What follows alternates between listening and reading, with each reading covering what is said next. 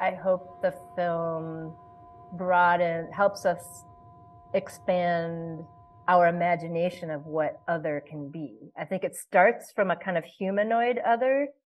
That's our tendency, but hopefully gets bigger than that. And we can start thinking about perhaps a more mineral other, or a non-biotic other, or an other that looks and propagates and moves so different than a human form that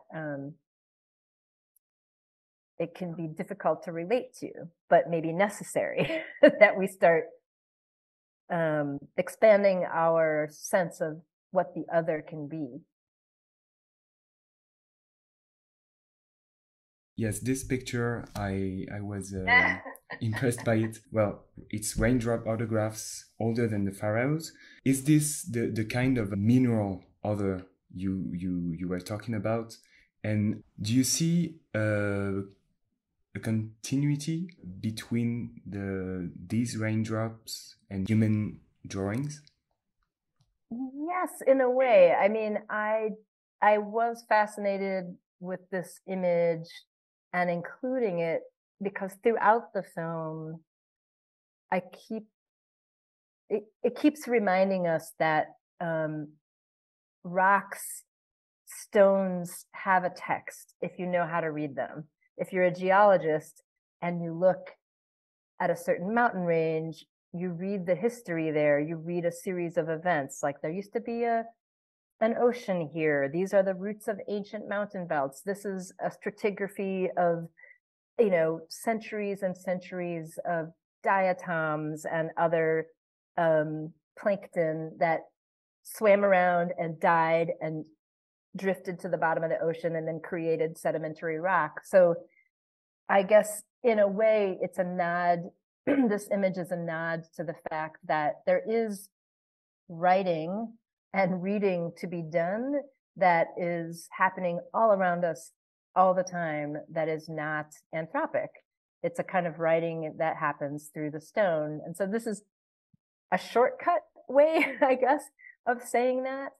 And I also liked following it up because the image that appears right before this image of kind of fossilized raindrops is an image of that's quite typical in ancient peoples on the earth, where they'll leave a mark of their hand, and sometimes it's outlined by like spraying ochre from the mouth, or sometimes it's etched and it's a petroglyph and not a graph. But anyway, it's a standard mark that's made. And before I was working on this film, I always thought of those as a sort of tag, like a human tag. I was here, leaving your initials. But after and during working on the film, I started thinking of it as a sign that someone was there and someone was listening. Like to put one's hand on something that could potentially vibrate, which everything can vibrate, is a sign of, it's a way of listening and or paying attention to something that's not you. There's a knowledge that comes through touch that is just as valuable and just as has just as much authority as knowledge that comes through data or knowledge that comes through an image. That I think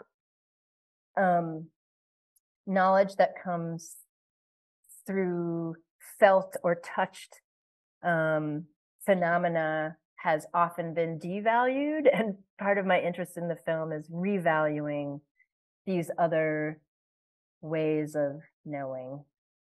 Would you say your film is more tactile than optic?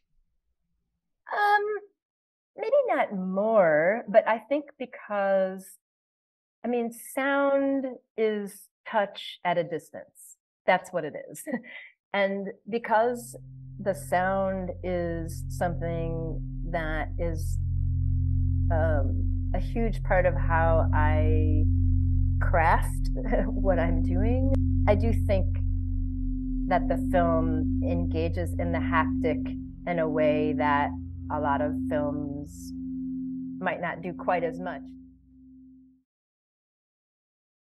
The film is a very heavily sampled film. There's a lot of quotations from often scientific sources and archives found in labs and in museums and online.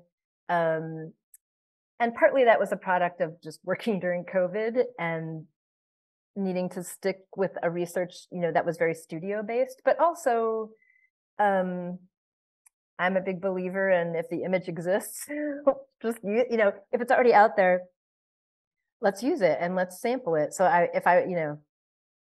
in musicians' terms, I'm definitely like a heavy sampler for this film, not all films, but it's at least half image quotations from other sources. And in these cases, these are images of crystals growing. Some of the images are sped up in time, others are not. Others like literally grow that quickly. And because of J.H. Rosny's stories about the ferromagnetics and this new sort of mineral species, let's call it, and because of my own discovery on working on the film of mineral evolution and just thinking about the ways that different entities grow, advance, spread, propagate. But I like the idea of thinking about being able to cast these crystalline forms as multiple things. So they're both, the hypohüts or the ferromagnetics, the kind of villain of the fiction story, but they're also indexical scientific images of crystals growing and propagating. So they function as more than one thing in the film. And I think this is really tied to the way the film swings back and forth between science fiction and more kind of epistemological sci-fi and sci-fact ways of knowing. I don't know if you know this man. If you recognize him. I mean, I don't know. If I had to guess, I would say Faraday. Yes. But I don't know. Yes, it's Faraday. Is it Faraday? Yeah. Yeah. Sure. I know his lectures to the public. They're amazing, beautiful. Yeah. I know that you made a movie in 1995 called On the Various Nature of Things. That was inspired by Michael Faraday's conference and his idea that people needed to be more aware of the everyday reality of physics, and there is that quote, I say apparently, for you must not imagine that because you cannot perceive an action, it doesn't exist. It's true. That film, even though it was, 90, almost, it was a long time ago, 1995 or so. This new film is a closer cousin to that film than anything I've made in the years in between. So it's a funny, not funny, but an interesting combination of a love of science and a love of metaphysics and a love of the intimate and the haptic and sort of what we know through non-empirical means, that even an image like this, it can be the villainous ferromagnetics just up to their own thing, spreading across the planet, or it can be this interscalar, microscopic world, this whole universe that's happening right now, that's very quotidian, but seems alien just because we aren't able to see at that scale. The doors to our human house, our eyes, our ears, our nose, our touch, our hearing, our sensory doors are incapable of seeing at this scale or sensing at this scale, but that doesn't mean the things aren't happening. So I guess I take advantage of the limitations of our of the doors into our house to sort of suggest there's a lot of other things going on out there.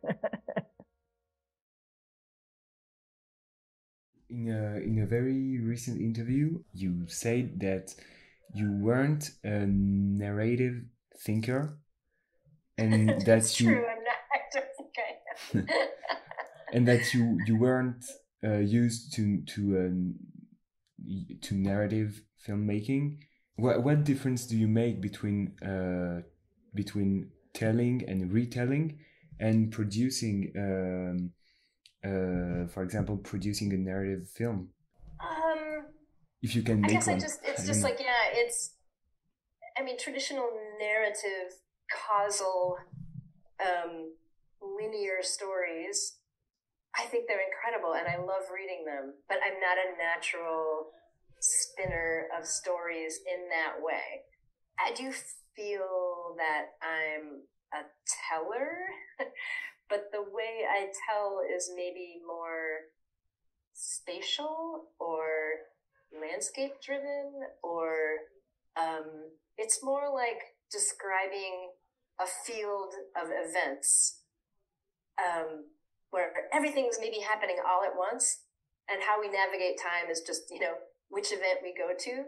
It's a sort of, I don't know, that's not a very good way of describing it, but I think my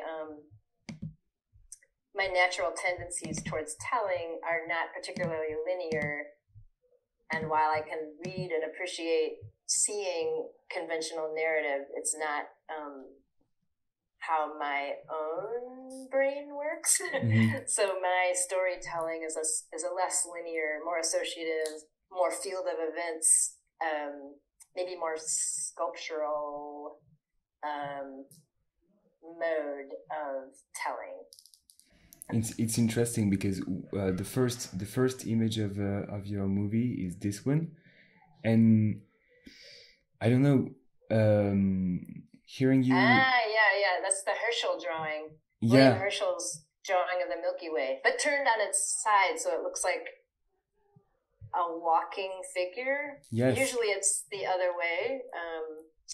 It's shown horizontally. Okay. Yeah, it's to me it was like, it's perfect this way because it looks like the Hippohoods, it looks like the star people. Mm. It's a figure. It's anthropomorphizing the universe. Yeah, it's interesting because it's a kind of constellation, and what you were saying about the fact that your telling is more spatial, landscape based. Do you see in this image of the constellation potential image for the way you that could characterize the way you tell a story? Yeah, definitely. I mean, I think the film, not just this one, but some of my other films, it's just a corral or a pin full of episodes. And they do occur in a certain order in the film, but I think retroactively when we remember them, we don't make meaning based specifically on the order they are in the film. I think we call on them based on our own affinity, what we connect with and which episodes we retroactively kind of rub against one another to make meaning. Yeah, I think you're right. I think I kind of work in a constellation field. That seems accurate to my experience.